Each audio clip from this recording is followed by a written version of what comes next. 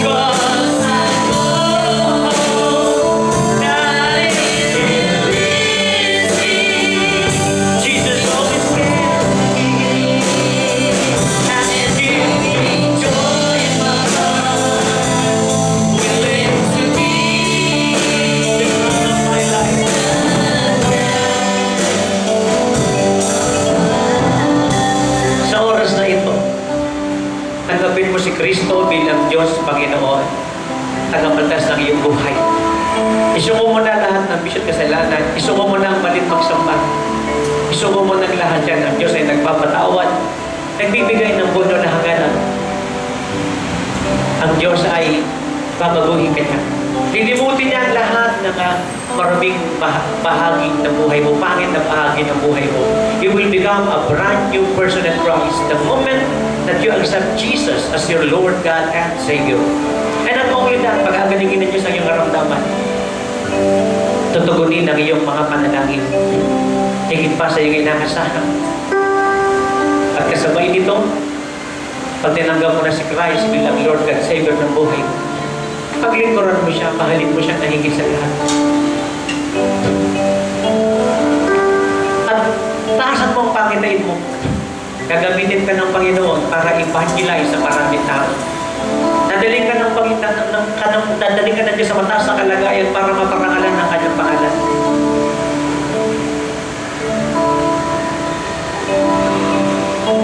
Because God is the God of impossible.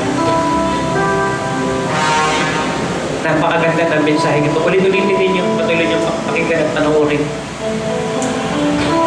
Pag-ulit-ulit nyo, itahan at i-post. Papangyari ito ng Panginoon sa lalong madaling panahon. Ang sabi ko, ipapangyari ito ng Diyos sa lalong madaling panahon. Nagagalang ang Panginoon na ipakilala kita niya ang mga babae at lalaki. Ito po ang nagmamahal sa Kanya. Handang magpagami sa Kanya. Handang ibigay ang buhay sa Kanya. Kaya sa oras na ito, i-commit natin ang ating buhay sa Panginoon. Tayong lahat. Hands lifted up. Lord, I want to serve you.